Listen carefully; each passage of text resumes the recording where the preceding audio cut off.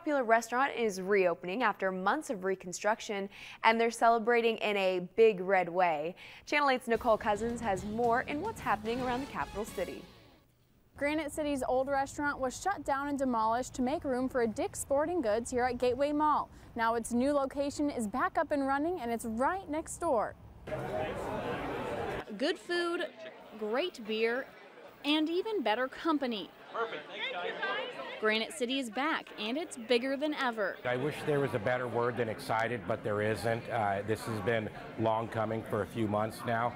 We're ecstatic. To celebrate its highly anticipated return, the restaurant brought in some of Lincoln's hometown heroes. How are you doing? Hi. Nice to meet you, Johnny Rogers. Heisman Trophy winners Johnny Rogers, Mike Rozier, and Eric Crouch were all there to host Husker Happy Hour. Right from New York City to Lincoln, Nebraska. Wonderful fans, best fans in the world, so it's good to give back to the community. We love being a part of the grand opening here at Granite City. The popular eatery's original location closed down in September to make way for a Dick's Sporting Goods at Gateway Mall. But to make it easy for patrons, this new location is just a couple football fields away. I was very excited. I couldn't wait until it opened up, and I really enjoy coming here, and they have a lot of good food. As for Dick's Sporting Goods, Gateway Mall says construction crews started laying foundation in September. The business is expected to open late summer or early fall of 2017.